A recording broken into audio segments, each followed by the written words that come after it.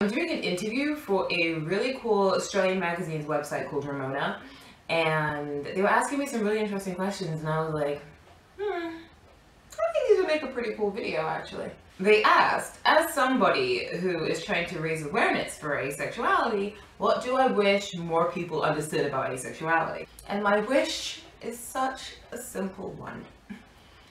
One thing that I really wish that people understood about asexuality is just that it's an option. And no, I don't mean it's an option in the sense that it's a choice. It's just that our society is really heteronormative.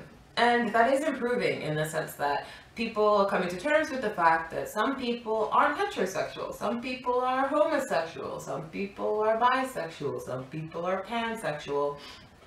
But it's still kind of about the sexual. So if you're not sexual, where do you fit into the narrative? I also feel like our society is becoming increasingly hypersexualized. And that's partially because people are more sexually liberated nowadays, and don't get me wrong, that's a good thing. But I also think it's because industries have realized that sex really sells. And the more you emphasize it, the more money you're gonna make.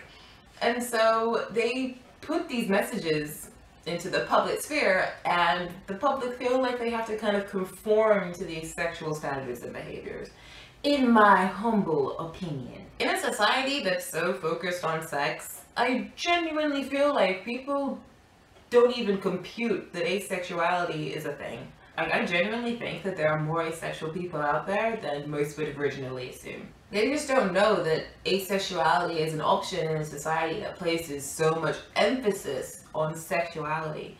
I mean, the usual assumption is that there's something wrong with you. Like, you have some kind of personal issues and that feeds into your intimacy issues, but it's something that you should be able to overcome either with medication or by finding the right person. Like, all you need is that good D or that good V, and all of your problems will go away. That is assuming that asexuality is a problem. And that's something that I really want to dispel. Asexual people don't have a problem. They're perfectly fine. You can be a complete person who has fulfilling interactions and relationships with other people without having sex, and without wanting to have sex. And even without wanting to be romantically involved with somebody. You're not broken, you're not boring, you're not undesirable, and you're definitely not unnatural because you're asexual. Asexuality isn't this weird thing that happens to people who have been abused. It's not another way of saying that you're in the closet. It doesn't mean that you have some weird sexual thing and you just don't want to be open about it. And it's not because you're unattractive, it's not because you're undesirable, and it's not because you haven't been liberated. And asexuality is what it is. And asexual people are what they are. And it's not a problem, and it isn't the side effect of some kind of issue.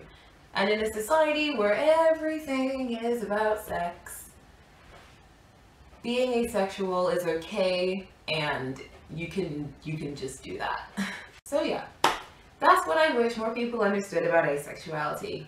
And that signals the end of this public service announcement. I will provide a link to my interview with Ramona when it's up. We don't just talk about asexuality. We talk about being an alternative black model, we talk about racism, we talk about sexism, we talk about a whole bunch of interesting stuff. So I'm gonna link that in my Instagram when the interview's out, and hopefully you guys will be interested in checking it out. Thanks for watching. I have to go kill a spider now.